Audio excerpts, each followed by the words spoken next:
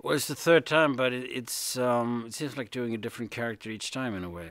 The first film was sort of normal scientist, and then the second film, most of the film I was possessed, or I had Tom Hiddleston in my brain, so I could do anything, and I could blame everything on him.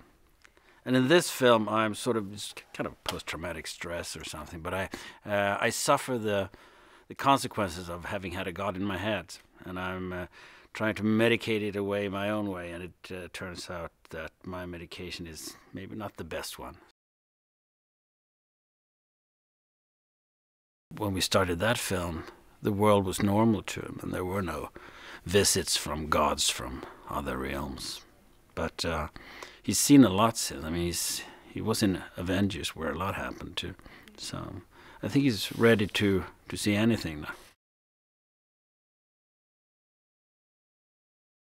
It's great seeing them. I mean, it's my third film with Natalie, and I spent so much time together with Kat and Natalie in a very small car in Santa Fe when we did the first film. I became one of the girls, and I heard things no man has ever heard before.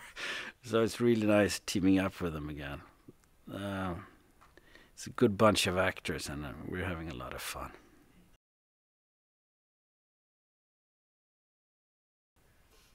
Well, he's a very experienced director, and he's done a lot of work with not only television like Sopranos, but also Game of Thrones and more sort of heightened reality material.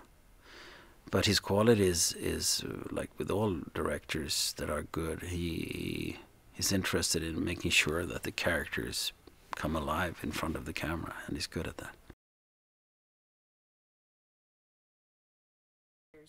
Well, one of the reasons for the success of the Marvel films is that they do bring in very good actors and good directors, and they make sure that all the characters are multidimensional, alive, and the audience can identify with them.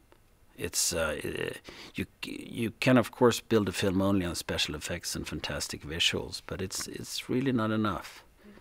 You want a human experience as well.